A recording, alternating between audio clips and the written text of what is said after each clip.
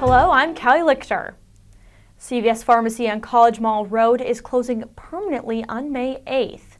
The lead director of external communications for CVS said in an email that all prescriptions will be transferred to the nearby store at East 3rd Street.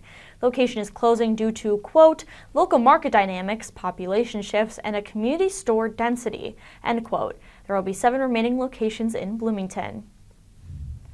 Indiana University now says the person arrested during a pro-Palestinian demonstration on campus Monday is an IU alumnus.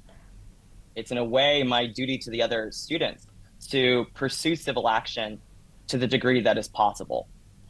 Thomas Sweeney was charged Tuesday with misdemeanor disorderly conduct. Authorities say he disrupted scheduled Eclipse events. IUPD initially said Sweeney is not affiliated with the university, but later clarified he is a recent graduate and is not currently associated with IU as a student or employee.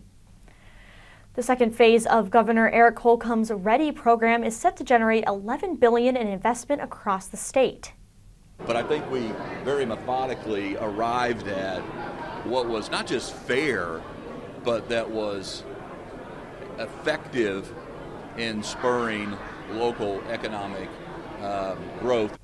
The latest round of state funding for the Regional Economic Development Initiative was awarded Thursday to 15 regions covering the entire state.